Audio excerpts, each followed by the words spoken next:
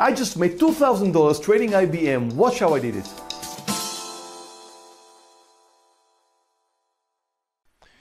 Hi traders, IBM is down today 4%. I am not interested in going short. This may surprise you. I'm interested in going long IBM. And the reason I do that is a fundamental reason. I don't always trade 100% technical. I am not 100% technical traded. I am adding fundamental to my technical analysis. Now the thing is with IBM is a very, very well-known company. People love to buy it when it's down. So when it's coming down, you never know where it's going to pull back.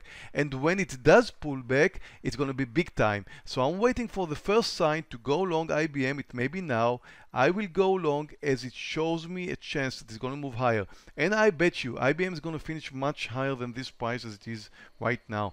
Here we go. I'm long 4,000 shares IBM right now, a small sign of a pullback. I just went long. Stop is going to be underneath the lows.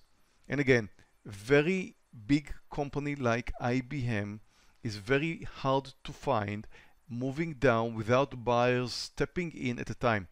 I'm just about to go long FSLR2, which looks great over the highs. Anyway, just went long IBM, slightly in green, FSLR long right now.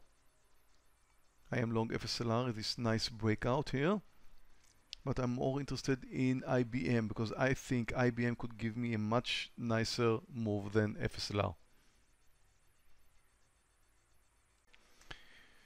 Long IBM, 4,000 shares. It has to move. It has to. There we go. There we go. Here it goes. Here it goes. Come on, IBM. Up $1,200.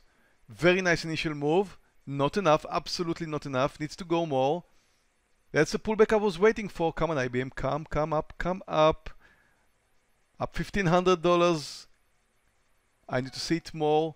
My risk was bigger than that. Actually, the same. And here comes FSLR up $500, $700 there too. And IBM 2400. Getting ready for my partial. Getting ready at any now. Took my partial in IBM up 2200 in IBM. FSLR is doing good too. Again, just take a look at IBM. People love it when it's down. People are buying it when it's down. And look at it. It continues. IBM is a very well-known company. You don't want to short these. You don't want to short them. You just wait for the pullback and go long, just like I did right now in IBM. Well, I do hope you learned something about fundamental analysis in day trading. It's not always about technical analysis. Thank you very much for watching this video. Traders, if you like to learn trading, trade live with me and get a funded account without risking your money, click in this corner in order to learn more about my funded accounts program. And if you're not subscribed to this channel, just go ahead and click subscribe. Over here you can find some of my best live trading videos, and please, if you have any questions, let's have a discussion in the comments below.